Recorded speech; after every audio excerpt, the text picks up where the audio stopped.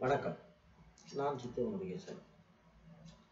இந்த யூடியூப் சேனலில் நேயர் விருப்பம் ஒரு பட்டியலே இருக்கு. அதாவது இந்த ஆன்மீகத்துக்கு அனுகூலமான இந்த ஜாதக அமைப்பை பற்றி ஏதாச்சும் சொல்லுங்க அப்படின்னு ஒருத்தர் கேட்டிருந்தார். அது ஒன்று பெண்டிங். அடுத்தது இந்த வாஸ்துல தோஷங்களுக்கு பரிகாரங்கள் தரேன்னு சொல்லியிருந்தேன். அதுவும் பெண்டிங்காக இருக்குது. இந்த மற்றவங்களுக்கும் நமக்கும் இருக்கிற வித்தியாசம் என்னடான்னா இதான். மற்றவங்களாம் சொல்லுவான், அதை அப்படியே டீலில் விட்டுருவான். எனக்கு நானும் அப்பப்போ மறப்பேன். ஆனால் அதை ஞாபகப்படுத்துகிற மாதிரி ஏதாவது நடந்துக்கிட்டே இருக்கும். அது ஒரு பக்கம் இருக்கட்டும். இப்போ இந்த ஆன்மீகத்துக்கு மனிதன் கவரப்படுகிறான். இரண்டு விதமான மனிதர்கள். ஒன்று, நிறைவான வாழ்க்கை வாழ்ந்துட்டு இவ்வளவுதானா வாழ்க்கை, இதுக்கு மேலே எதுவும் இல்லையா அப்படின்ற ஒரு தேடல். இவங்களை என்னடான்னா ராஜரிஷி அப்படின்னு சொல்லுவாங்க. உங்களுக்கு புராணத்திலேருந்து உதாரணம் சொல்லணும்னா ஜனக மகர்ஷி. எங்கள் பக்கத்தில் பார்த்தீங்கன்னா வீரபிரமேந்திர சுவாமி. இப்படி நிறைவான வாழ்க்கை, அதுக்கப்புறம் எதையோ தேடி போகிறது. அடுத்தது என்னன்னா, இந்த ஜாதகத்தில் 8ஆம் இடம். இந்த 8ஆம் இடம்தான் இன உறுப்பையும் காட்டுது. அதே போல் அதுதான்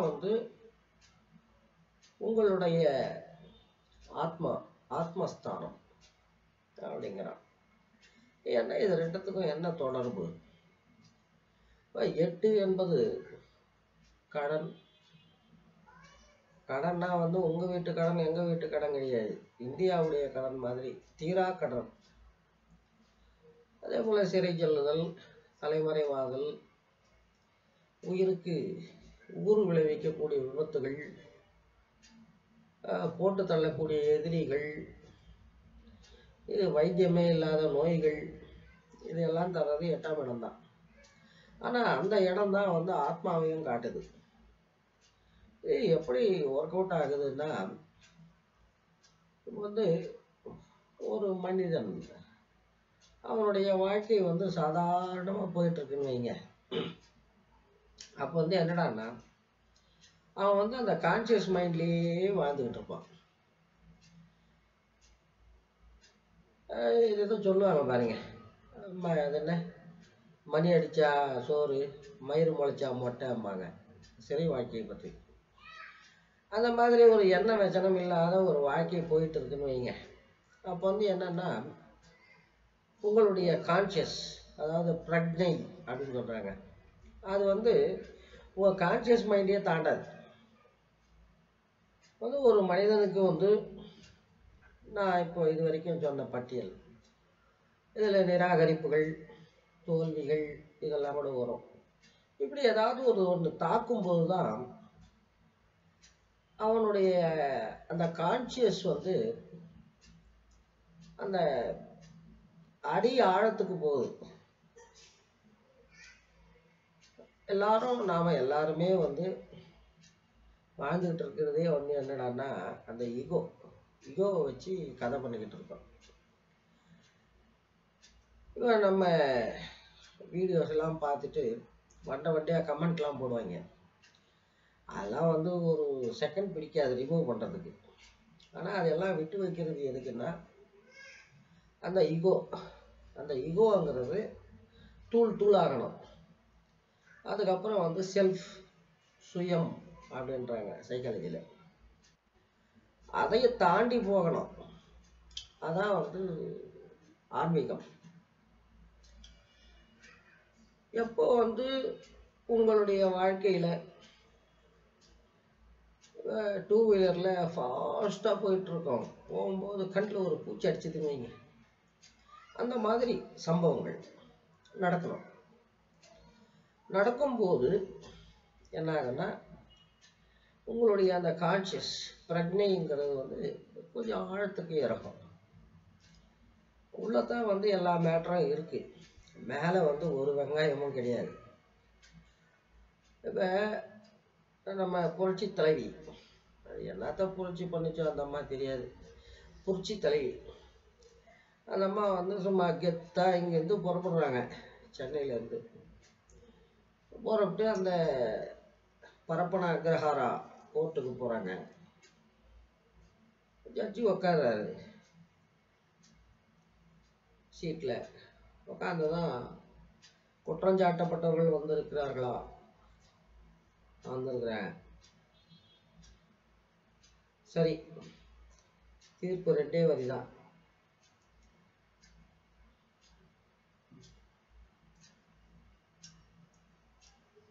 அந்த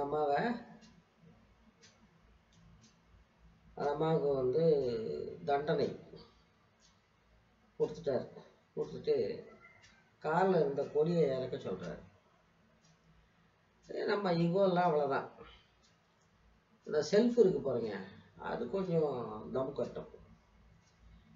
ஆனால் அதுவும் வந்து தூள் தூளாக போயிடும். இப்போ எப்படின்னா,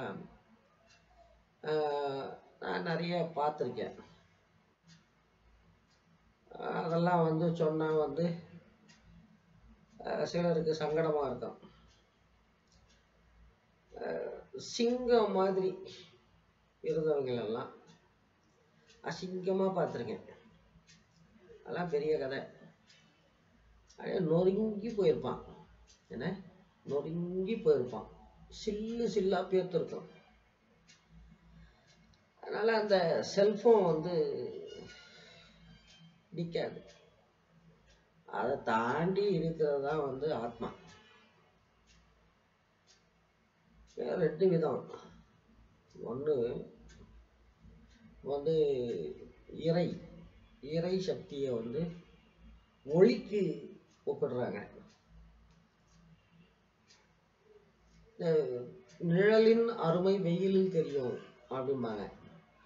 அதை போல இருட்டில் வாழ்ந்தவனுக்குத்தான் ஒளியின் அருமை தெரியும். அப்படி ஒரு ஜாதகம் வந்து கண்ட மேனிக்கு அடி வாங்கின சொம்பு மாதிரி ஆகி அப்போ வந்து ஆன்மீகத்துக்கு போகிற பாருங்க, அது வேறு ஒரு ஆன்மீகம். இவன் இந்த நிறைவாக வாழ்ந்து போறவன், அவனுக்கு கூட ஒரு நப்பாசை இருக்கலாம், திரும்பி போயிடலான்னு. ஆனால் வந்து அடி வாங்கி போகிறான் பாருங்க, அவன் வந்து அவ்வளோ ஈஸியாக திரும்பி வரமாட்டான். பொதுவாக சில விஷயங்கள் பார்த்தோம்னா, யார் ஒருவருக்கு வாழ்நாளில் சனி தசை மொத்தமாக 19 வருஷம் நடக்குதோ அவங்களுக்கு மறுபிறவி இல்லை அப்படிங்கிறாங்க. அதோட பரவாயில்ல, ஏன்னா நல்லதோ கெட்டதோ அனுபவிச்சிடறான், கர்மம் தொலைச்சி போகுது அப்படின்னு அர்த்தம். அடுத்தது வந்து இந்த மீன லக்னம், மீன ராசி, இதை கொஞ்சம் விசேஷமாக சொல்கிறாங்க. ஏன்னா வந்து இது அந்த காலபுருஷ தத்துவத்தில் 12வது பாவம், அதனால் அப்படி சொல்கிறாங்க. இதுக்குண்டான சிம்டம்ஸ் வந்து நான் நிறைய பார்த்துருக்கேன். அது நிறைய சாம்பிள்ஸ் எல்லாம் இருக்குது. இந்த சூரியன் இவர் தான் வந்து ஆத்மகாரகன். ஒரு ஜாதகத்தில் வந்து ஆத்மகாரகன் நல்லா இருக்கணும். ஆத்மகாரகன் பலம் பெற்றிருந்தால், அதாவது லக்னத்துக்கு யோககாரகனாகி பலம் பெற்று இருக்கணும். அந்த பலம் பெற்ற ராசி சூரியனுக்கு உகந்ததாக இருக்கணும். இப்போ உதாரணத்துக்கு வந்து சூரியன் தொழில்காரகன் 10வது இடத்துல இருக்கான்னு வைங்க, சொல்லி சொல்லி அடிப்பான். அப்போ வந்து ஆட்டோமேட்டிக்காக அவனுக்கு வந்து அந்த திருப்திங்கிறது வந்துடும். அதே போல் இந்த சூரியன் அப்படின்னாலே வந்து அது வேற ஸ்கூல். அது பேதபாவம் இருக்காது, தான குணம் இருக்கும், யாரையாச்சும் காப்பாற்றணும்னு நினச்சா உயிரையும் கொடுத்து காப்பாற்றுவான். இதெல்லாம் இது வந்து என்னன்னா ஆன்மீகத்துக்கு அழைத்து செல்லும். அடுத்தது வந்து இந்த கேது, இவரை ஞானகாரகன் அப்படின்னு சொல்றாங்க. இந்த கேது வந்து நல்ல பாவத்துல உட்காந்து, நல்ல பாவம்னா என்ன, 3, 6, 10, 11 இல்லை இந்த 4, 12, 9 இது ரிலாக்ஸேஷன் இப்படி இருந்து ஒர்க் அவுட் பண்ணலாம். இன்னும் டீப்பாக போகணும். ஓரளவு சில விஷயங்கள் சொல்லியிருக்கேன். இன்னொரு சந்தர்ப்பத்தில் தொடரலாம். நன்றி, வணக்கம். சித்தூரிலிருந்து முருகேசன்.